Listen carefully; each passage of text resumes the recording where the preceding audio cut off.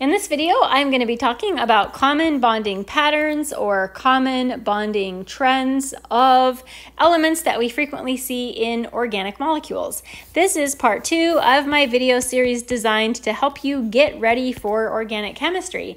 And in my first video, we talked about valence electrons and Lewis dot symbols. And at the end of that video, I came up with this nice little list of Lewis dot symbols of the elements that we most often see in our organic molecules. All I've done is taken this picture and I've just copied it onto this slide right here, so we have it for reference in this video.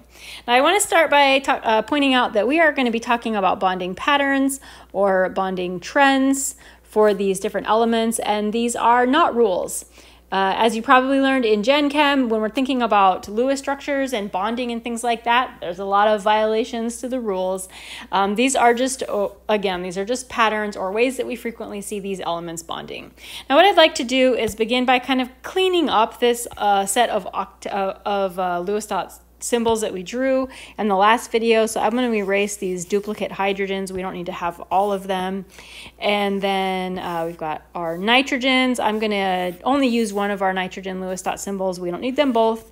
Oxygen and sulfur, because they have the exact same Lewis dot symbol, 2 pairs and 2 single electrons, I'm not going to use both of them in the video. We're just going to focus on oxygen, just keeping in mind that sulfur and oxygen have the same Lewis dot symbol, which means they're going to have the same bonding patterns.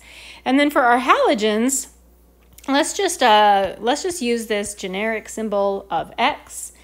In the last video, I talked about how that's just our generic representation for halogens. Okay, so looking at these Lewis dot symbols, everywhere that we see a single electron all by itself, not part of a pair, so that would be a pair right there.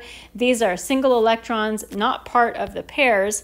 Those single electrons are used by that atom to form a covalent bond to another element.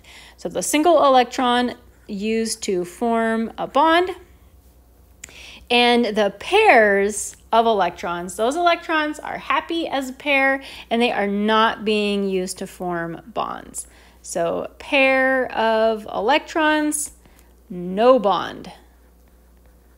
Pair of electrons equals no bond. So for all of these Lewis dot symbols, everywhere that you see a single electron all by itself, that is a spot where that element or that atom is going to form a bond to another atom. So for hydrogen, it just has that one single electron, which means it's just going to form one bond to another element like that. And I'm just going to kind of represent it like that. There's going to be some other element out here on the end, something, doesn't matter what it is. Our carbon atom, that carbon atom has got those 4 single electrons, which means carbon atoms like to form 4 single bonds to 4 other elements like that. And again, I'm just going to kind of keep using that same representation of this little blue sphere to represent there's some other element out here on the other side of this bond. And that carbon atom forms those 4 single bonds. For nitrogen, because it has a lone pair, nothing's going on with those electrons. Nitrogen atoms like to form 3 single bonds from their 3 unpaired electrons. So the nitrogen's bonding pattern is going to look something like that, with elements at the end of those 3 bonds. For oxygen, nothing's happening with those 2 pairs of electrons. It's going to form 2 bonds to 2 different elements. And I'm just going to kind of reconfigure that oxygen atom because I like the symmetry like that. And then last but not least, we have our halogens. Those halogens, they've got those 3 lone pairs, no bonding there. The halogens are going to form 1 single bond to 1 other element, very similar to what we see for hydrogen. It's exactly the same as what we see for hydrogen. Now, for the hydrogens and the halogens, all they can do is just form 1 single bond to 1 other element. That's not very exciting. The other 3 types of elements, these are all forming multiple bonds 4 single bonds or 3 single bonds or 2 double bonds. In addition, as you probably remember from Gen Chem, these elements are not required to form just single bonds. So this oxygen atom has to form 2 bonds. It could form 2 single bonds, or if it wanted to, it could form a double bond. A double bond to one other element. That double bond is still satisfying the idea that the oxygen needs to form 2 bonds. It's just choosing to form both of those bonds to one single element over here, whatever that element might be. And nitrogen could do the same thing. It can form 3 single bonds, or if it wants, it could form 1 single bond and 1 double bond. So it would only be bonding to 2 elements in that case. Or nitrogen, if it wanted, it could form a triple bond to one other element. And again, in all of these instances, the nitrogen atoms are still forming 3 bonds. 1, 2, 3, 1, 2, 3.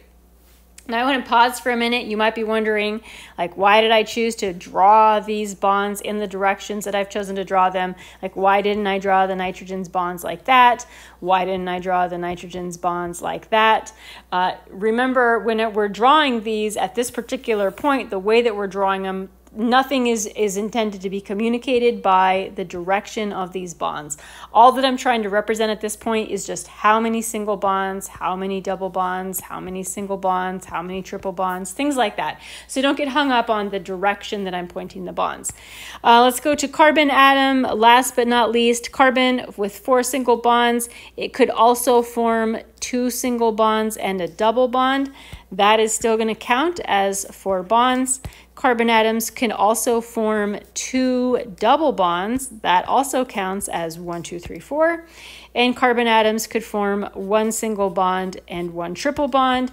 That also counts as 1, 2, 3, 4. So all of this right here, this is what we refer to, or what we are referring to when we talk about the common bonding patterns or the common bonding trends of the organic elements.